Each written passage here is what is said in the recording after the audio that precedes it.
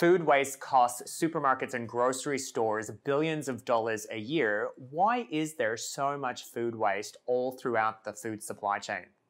Well, I think we normally don't think about this, but fresh produce is a living, breathing thing. When you pick it, you've disconnected it from the source of its energy, and over time, it is continuing to breathe, and it uses up all those nutrients that it's built up inside, and it eventually goes bad. And so, fruit only has a certain number of breaths that it's able to take in its entire lifetime, and oftentimes those breaths get eaten up in the supply chain, and so we end up throwing fresh produce away.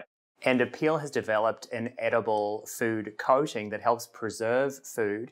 How exactly does the technology work? The trick with Apeel is that we found a way to use food to preserve food. So we use materials that are found in every bite of fruit and vegetable that you eat every day in order to create a water-based formula that we apply to the surface of fresh produce that adds a little extra peel.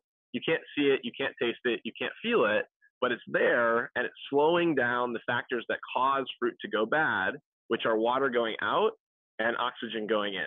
And by doing that, you slow down these things that cause fruit to age, and the result is the fruit lasts 2, 3, 4 times longer, even without refrigeration. And so my understanding is that you have to make a formula for every single individual fruit and vegetable. Why is that? Why can't you make a general formula for all? We think of fruits and vegetables as, well, it's fruits and vegetables, but they're all different species. They all, evolved in different places and had different environmental conditions.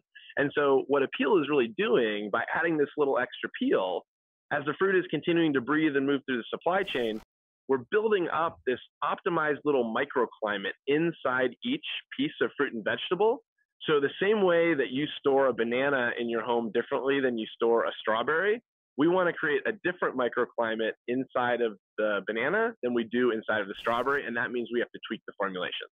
So if you think about what that means for a grocer to be able to cut their in-store waste in half, not only are they now, not buying something that they end up throwing away, now they're buying something and selling it instead of throwing it away. And so there's this double benefit baked in by reducing waste on grocery store shelves. What kind of improvements are you guys working on for your current formulations that you have? What I get excited about here is, although the products that we're in market with today achieve a doubling of the shelf life of fruits and vegetables, and that's reducing in-store waste by 50%, by continuing to push those formulations further and further, when you can triple the shelf life of produce, you can bring waste down even further. And then what that means, not just for grocers by reducing in-store waste, but what that translates into people's homes, means that you'll be able to bring home a mandarin with you that could sit on your counter for 4 months before it would need to be thrown away.